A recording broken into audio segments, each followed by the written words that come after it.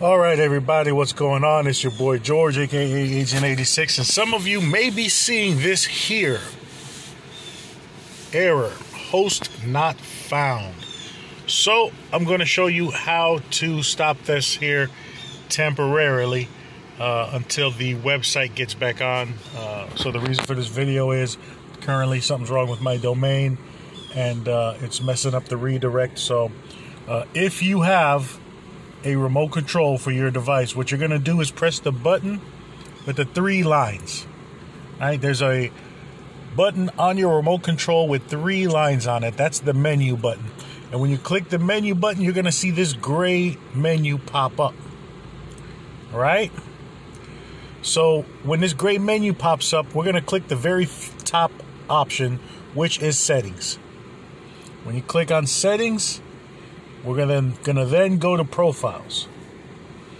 Inside profile, you're gonna see new profile, blah, blah, blah. That's what we're clicking on. Don't click add profile. Do not click the red X. Click here where it says new profile, or if I named it another profile name, whatever. Click right there. And what we need to do from here, go into portal settings. You see portal settings is the second one. It's right here. Portal settings, and right here portal URL. Now normally I have this set up as a redirect. All right,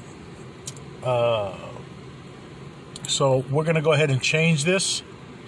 All right, so click on it, and I have my keyboard here.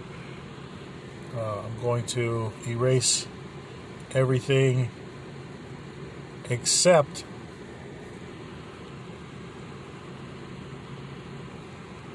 the HTTPS // and then we're going to replace this with p2.extv.net. Now we got to get rid of the keyboard. So if you have a keyboard up on the screen, you're going to click the back button on your remote control. When you click the back button on your remote control, it drops the Android keyboard, and now we can click OK on the screen. Click OK, and we see that the portal URL has been changed. Right? So now if I go back and I exit the program, and to exit the program properly, by the way, again, you're going to click the menu button, which will bring up this gray, and click exit. All right, and then re-enter the Get Smart Media Player.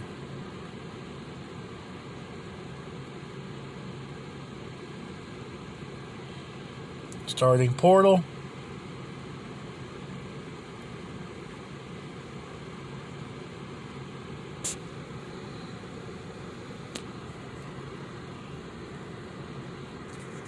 And there we go.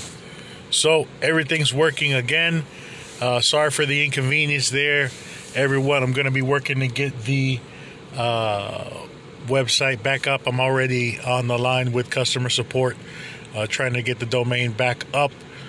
So in the meantime, you can go ahead and just switch it from the redirect directly to the portal, and that's it. So hopefully this video has been of some help.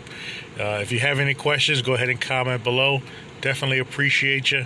And as always, thanks for watching. Have a great day.